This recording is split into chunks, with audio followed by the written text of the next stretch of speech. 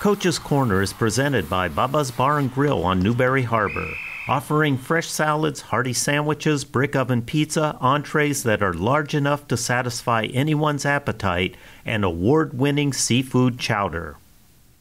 We've been stressing all week long that we got to stay low because they are a physical running team, which you saw. When Manny's got the ball, if you try to tackle him up above the numbers, you're just going to go for a ride. So we stressed that all week. Offensively, it was, control the ball and try to beat them with our speed on the edges, which we did a lot of, and then try to run some counters, which were working well, but then once in a while they'd guess right defensively. Not only my backs that, everybody gets the recognition here, but the line. And defensively, the front five that we had going on there, our two ends, Wyatt and Bodie, and then we were just rolling defensive tackles in there to keep guys fresh. And our two backers, Ian and Thatcher, they stepped up too. It was a physical game, and they met the challenge. We've been up and down all year.